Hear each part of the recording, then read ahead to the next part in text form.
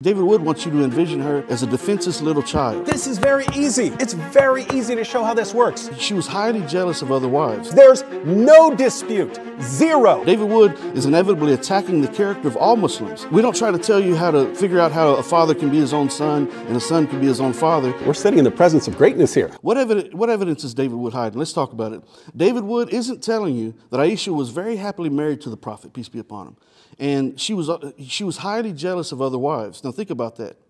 She was highly jealous of other wives. Does that sound like someone who's been abused? She never spoke about any type of abuse or unhappiness. She defended the Prophet adamantly until the day that he died with his head in her lap. David Wood might find that to be some sexually arousing, I don't know, but he died with his head in her lap, peace be upon him. She was a very well-educated scholar of Islam who could have easily spoken about abuse if in fact there was any.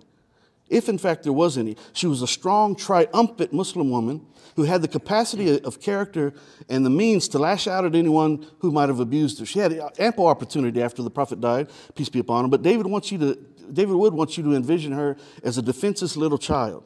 Okay, well, she grew, and she was a woman that could have spoken up if she had been abused. We don't hear about that. David Wood is attempting to totally negate and dismiss various opinions by modern and contemporary scholars and historians on this issue, as if their opinions are somehow less valid than those who hold the traditional view. David Wood this is what it boils down. David Wood wants to decide the debate for the Muslims themselves by picking the side that best fits, yes, indeed, his Islamophobic agenda. And, what's his intention? To demonize the Prophet and, again, thereby demonize all Muslims who want to emulate him. Peace be upon him. David Wood is inevitably attacking the character of all Muslims. And I'm not going to sit by and allow it. I'm not going to put up with it. So we're going to end this today, David. So as Muslims, we do indeed have the right to disagree. And in fact, on this issue, there are valid reasons to disagree. And on this topic, there's disagreement amongst Muslims. So Allah gives guidance in the Quran about coming to common terms when there's disagreement amongst people, and that Allah himself will eventually inform people about that which they used to differ on the Day of Judgment. The common terms amongst Muslims on this matter, as well as many decent, unbiased, non-Muslim scholars and historians, is that there was absolutely no wrongdoing committed on the part of the Prophet in regards to this marriage, peace be upon him. So that's what we should focus on, because that's where the consensus of agreement lies. David Wood, we don't try to tell you how to figure out how a father can be his own son and a son can be his own father, and you're not going to define for us, for the Muslims, which side of this issue that the Muslims debate is the correct one. You don't get that opportunity. It's not going to happen. Okay, maybe in your world of Islamophobes and the puppet show you put on, but not over here. So, while it is true that many Muslim scholars have accepted the tradition that Aisha was 9 years old when the marriage was consummated, others believe that she was older. And both sides have strong arguments based on various hadiths to justify their theories. The disagreement amongst Muslims and this ongoing debate proves Aisha's age cannot be confirmed either way. What it boils down to is no one knows for sure. No Muslim truly knows what her age was. No non-Muslim knows what her age was. Let's face it, we weren't there. Muslims, you weren't there. David Wood wasn't there. No one knows. New World Encyclopedia addresses this marriage, and they state, think about what's being said. They have no reason to, they're not Muslims, obviously. So they state, the age of Aisha at marriage is an extremely contentious one. The age of Aisha at marriage is an extremely contentious one. Contentious amongst whom? Muslims. The Muslims debate about it. On the other hand, they say there are several hadiths which state that were narrated by Aisha herself, which claimed that she was 6 or 7 years old, rather, when engaged, and 9 when the marriage was consummated. But they state, on the other hand, there's evidence from early Muslim chroniclers like Ibn Ishaq that indicates, and others, they say, that Aisha may have been 12 to 14 years old, just past the age of puberty, or perhaps even older, they say. Some Muslim scholars point to other traditions, they say, that conflict with those attributed to hadith narrated by Aisha on this matter. He says, I didn't tell you that Aisha was happily married. And he says that Aisha could have spoken up if she'd been abused. Yeah, it was really safe to say what a horrible person Muhammad was in that culture where you'd be killed for saying such a thing. And by the way, Aisha said that she wanted a monogamous relationship, whereas Muhammad had 9 wives, and not counting his slave girls. And so that was an ongoing source of distress for her. He says that Muslim scholars agree that there was no wrongdoing. Why do they agree that there's no wrongdoing? Because you won't criticize Muhammad. If you did have a problem with it, you'd be ex-Muslims and you'd be endlessly ridiculed by Muslims. I think Kenny said that we can't, we said that we can't prove her age. How many references did I give?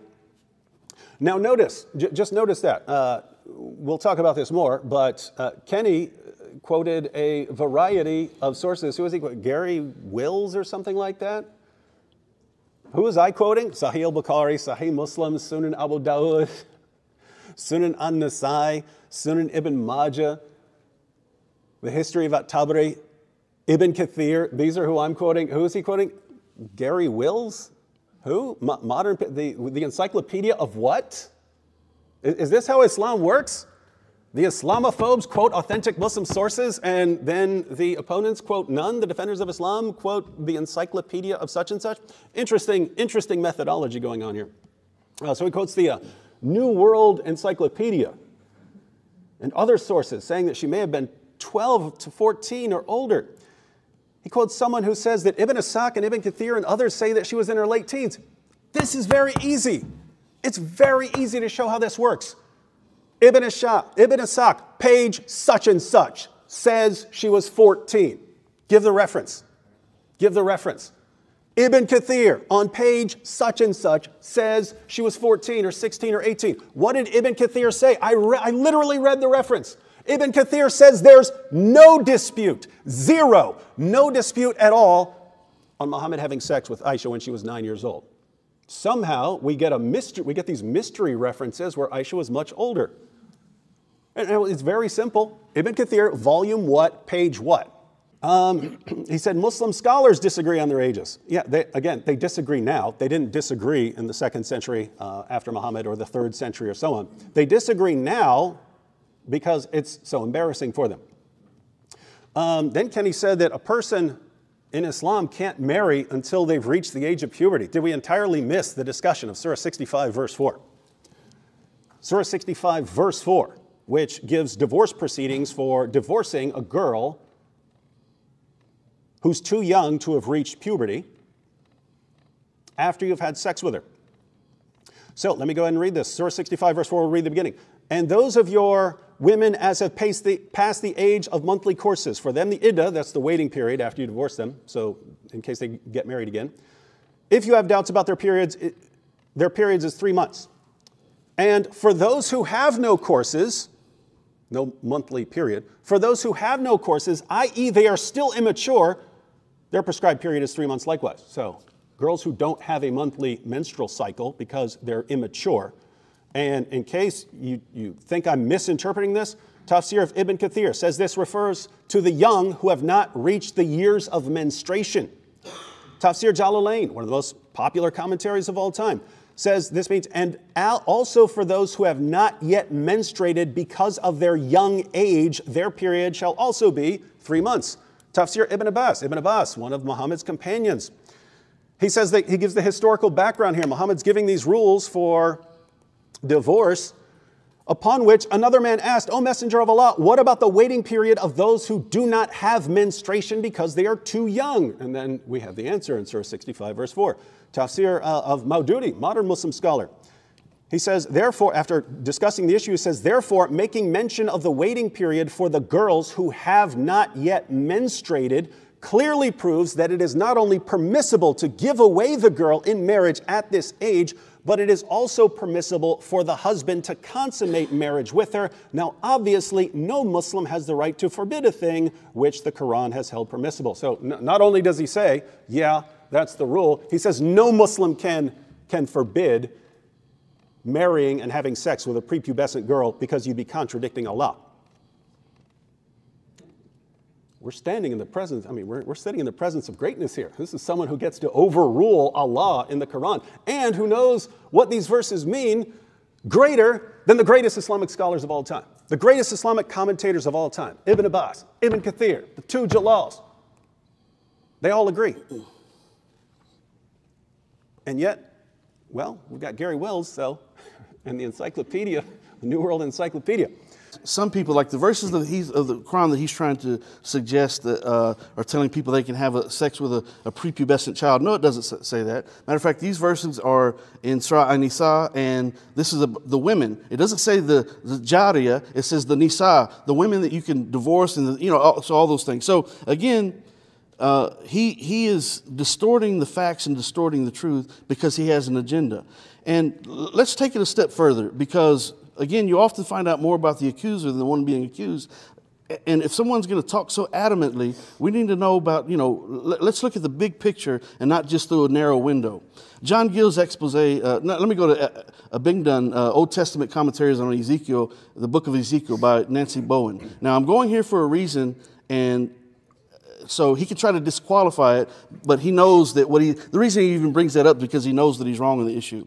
But they state that the issue in the book of Ezekiel means that a baby girl arrived at full-blown womanhood at her sexual maturity as her breast developed and her pubic hair sprouted. She was ripe for marriage. In addition to numerous Bible commentaries, there are many scholarly opinions on the passage that refer to this issue. A work titled Marriage as a Covenant, a Biblical Law and Ethics developed by Malachi by Gordon Hugenberger. He says that the age of sexual love in Ezekiel 16:18 may suggest that women generally married soon after puberty.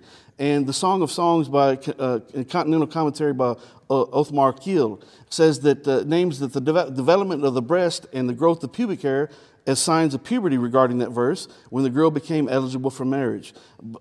So another one, the Hebrew Narrative in Poetry by Diane Bergant and Dave Cotter says that the mention of developed breast and appearance of pubic hair were signs of puberty that signaled the woman's physical preparedness for marriage. Now, someone could look at this information based on what the doctors say, Dr. Stephanie Beringer in that article, and say, okay, well, they're saying that here in the United States, a young lady could reach the age of puberty at 8 years old, and that also the environment has something to do with it. He's trying to disqualify all that because he's bent on trying to demonize the prophet and thereby demonize all Muslims who want to emulate the prophet. Okay, so, but the thing is, again, we go back to the truth of the matter, and that the Muslims themselves are disputing on the issue. Again, they're disputing on the issue, and David Wood doesn't get to decide for the Muslims which side is correct. The fact is, no one knows. No one knows. They weren't there. None of us were there. David Wood wasn't there. But he wants to insist that and talk about it as though he knows for sure. Mention this hadith and that hadith. Look, we can go back and forth. The scholars do that. The Muslim scholars themselves do that. And they come up to different conclusions.